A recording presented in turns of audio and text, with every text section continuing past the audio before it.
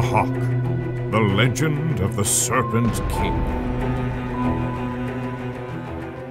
Once upon a time, there lived a good and fair king named Murdos.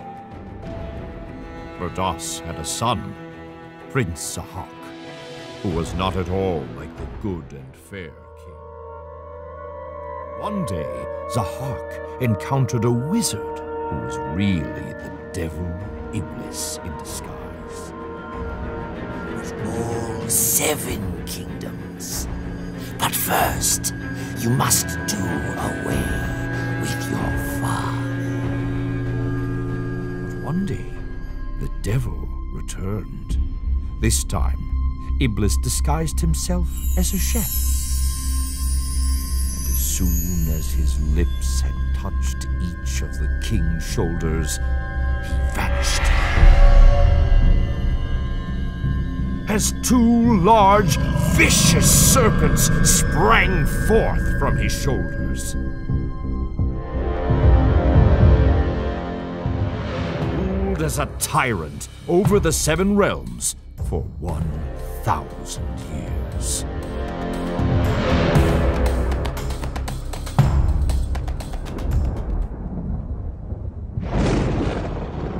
One night, King Zahhak had an ominous dream.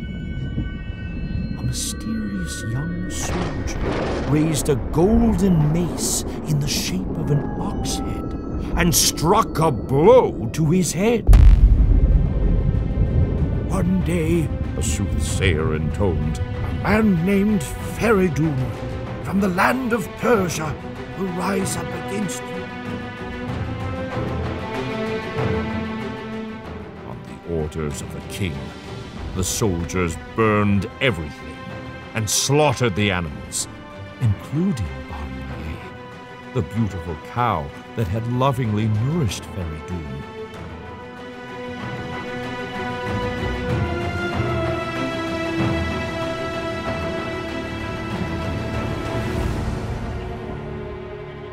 I am Kaveh, a simple blacksmith.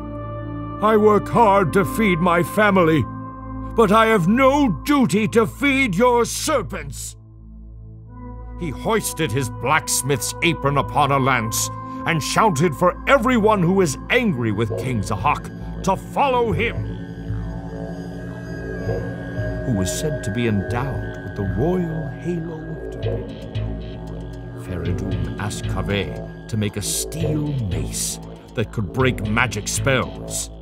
Kaveh forged it in the shape of an ox's head.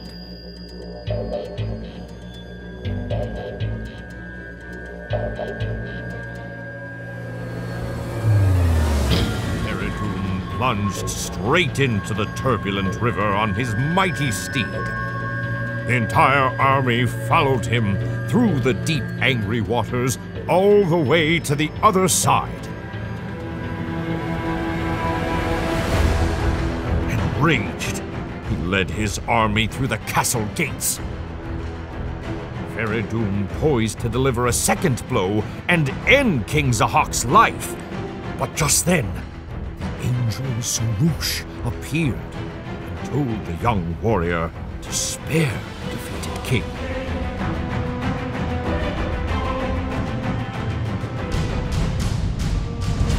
Zahhak was imprisoned in the deepest cave inside Mount Elborz, where he remained until the end of his days. Feridun was crowned king of the 7 kingdoms,